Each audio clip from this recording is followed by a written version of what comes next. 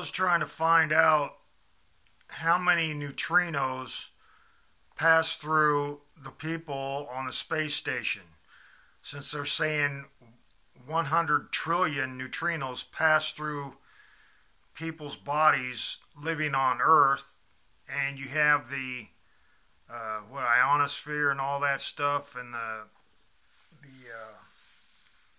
ozone layer to stop a lot of the sun's rays from passing through that hits the Earth. Since the space station isn't protected, how many neutrinos pass through the space station and through the bodies of astronauts? Is there more up there? And what does that do? Have they done any studies on that?